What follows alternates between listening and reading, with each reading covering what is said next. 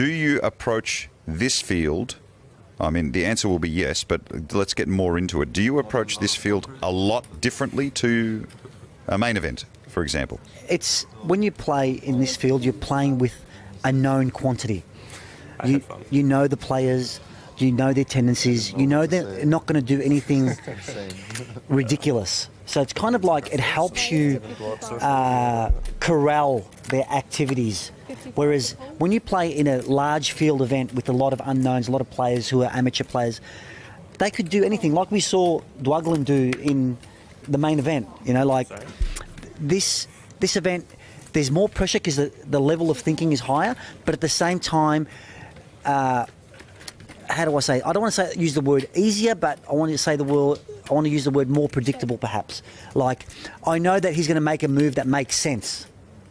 And they seem so relaxed too. Look at this. Well, we have Jason Moe raising with Queen Jack offsuit. Richard Yong calls and flops a full house, and it looks as though Jason's going to bet into him with what he thinks is a straight draw that might be live.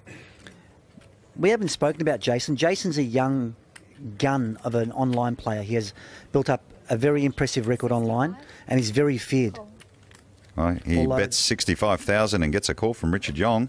And look at this, the turn, as though it was scripted, a 9 of spades. So that will cost Jason Moe, I'd imagine, quite a bit. The poker gods are so cruel, aren't they? They sure are.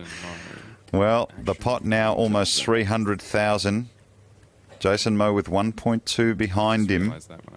Turns a straight. Little does he know Richard Yong is sitting on a full house.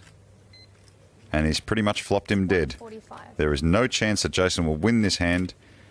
He has bet 145,000. Will Richard Yong elect to call? Or will he pull the trigger now? Richard Yong, the dealer, tells him there's 20 seconds left on the clock. Each player has 30 seconds. Jason bets out 145,000. Richard Yong making a big bet of over 350,000 now, trying to get the rest of Jason Moe's money, given that Jason has such a strong hand. Is this the time, Joe? Is this where he sticks it in? Would he be wrong to? No, he wouldn't be wrong to. Look, you know, I've said it time and time again. It's hard enough to make a pair, let alone a straight, let alone a full house. So it's sometimes you just get cold decked. This is a cold deck. Jason calls. He's announced call, so we will see a river. And the river is an 8 of hearts and gives Richard Yong quads, and he announces all in. So unfortunately, Paul, though, that is the worst card in the deck for Richard.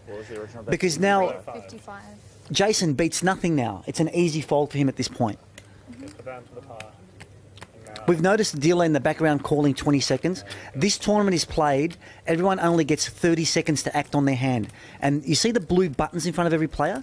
That's extended time. So you get like another minute, a minute and a half if you want to think about your hand. And the reason we've done this is so that people do not think for too long and waste time.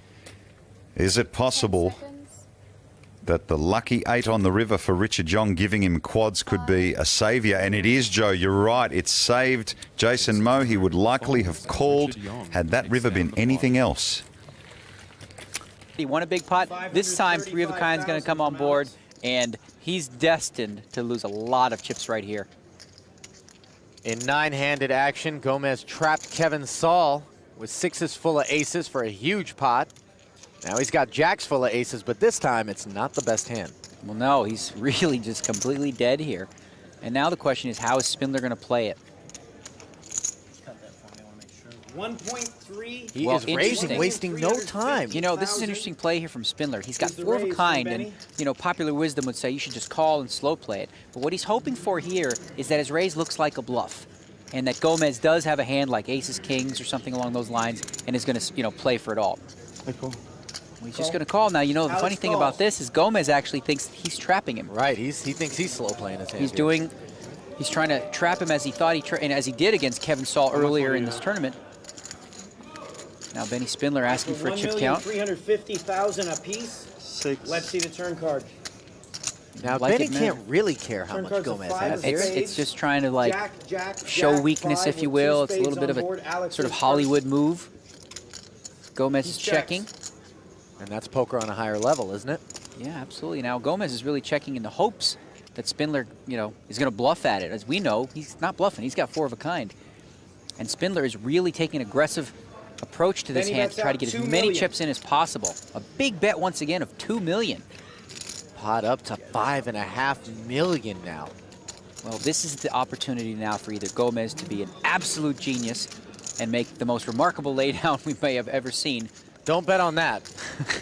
Or he might just decide, all right, now's the time. Let's get all those chips in the middle. I'm all in. Oh, and he does. He's moving it all in. I call. He's calling. He's got 4 of a kind. Gomes says, yeah. ah! Completely dead. River card is totally irrelevant. Spindler wins a monster pot, eliminating Gomes. He's up over 16 million in chips now. Stunned. Look at the crowd. They can't believe it.